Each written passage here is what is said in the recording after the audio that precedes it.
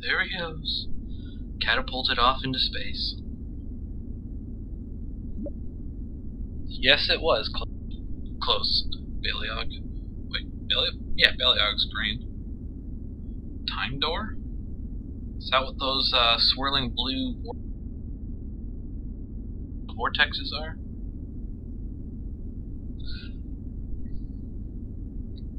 Somehow I don't trust Olaf flying a spaceship.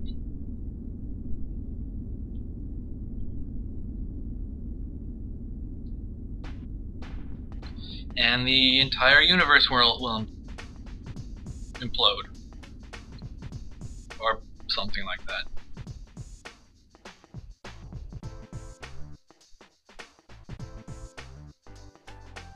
Press that button. Well, that's not good. I guess that's their cue to jump in the swirling blue vortex again. I guess it's just as well that they annihilate Tomator and his ship.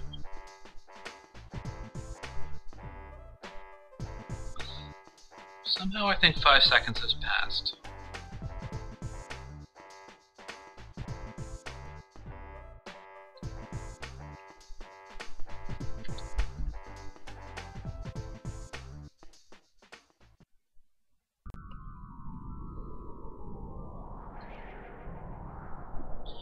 And we take the last swirly blue vortex thingy.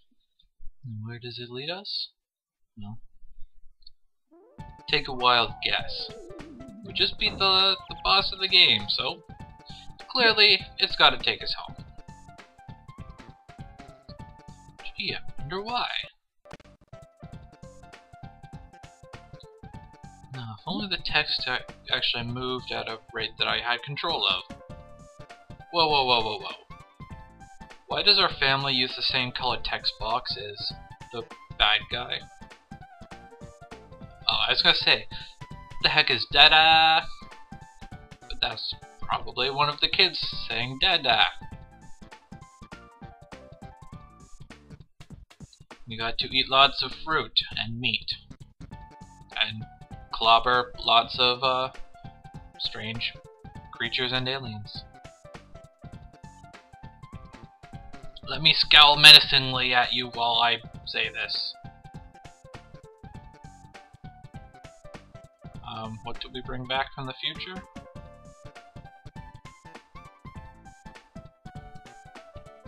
Clearly we brought back electric guitars, and apparently Olaf brought back the ability to dance. You know it's a Blizzard game when the ending credits involve a group of Vikings forming a rock band and performing a concert. It's a very Blizzard thing to do.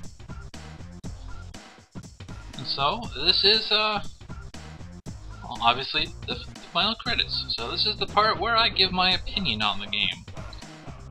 And honestly, there's not a whole lot to say about it, because The Lost Vikings, at least in my opinion, is just an all-around amazing game. I mean, sure, there are some kind of nitpicks about it that you can make. I mean, in particular, I find that the difficulty ramps up way too hardcore towards the end of the game. And I think it relies a little bit too much on trial and error. There are some things that they implemented, again, especially towards the end, that are just way too reliant on trial and error. Like, it's not something that you could possibly deal with unless you knew what was there. And, I mean, for some gaming eras, that's perfectly acceptable, but I mean, by the time the SNES rolled around, I don't think game companies should really rely on cheap tactics like that to extend the life of their game. I mean, that's more of an 8-bit era thing, if you ask me. Beyond that, I don't really think of it as acceptable.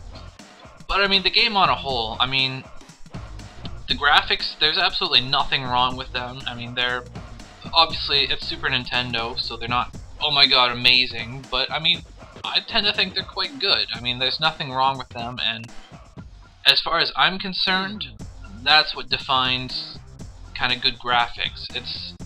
if it serves its purpose well enough, given the style that they use, then I think that's just fine. The music in this game is obviously amazing. I mean, listen to it. For a Super Nintendo game, I mean, it's pretty freaking awesome. I mean, to this day, it's one of the best and most memorable soundtracks I can think of. I mean, there's this amazing kind of tunes going on throughout the entire game from start to finish, you know, all the way from the opening scenes to the final credits. I mean, the gameplay, there's lots of clever puzzles, and the whole concept of, you know, working together as this team is, I think, pretty original. So, I don't know, I mean, on the whole, I think Lost Vikings is just an excellent game, and it's just a real testament that even way back before they were even known as Blizzard Entertainment, Blizzard was making amazing games. And they even say in their own final credits, watch out for the Lost Vikings 2. Because that is certainly a game that I will probably be doing a Let's Play of at some point. Although I have never actually beaten that one yet, so I should probably do that first. That is, however, not the next side LP I will be doing. But anyways, this is me signing off for Let's Play The Lost Vikings. Catch you on the next project.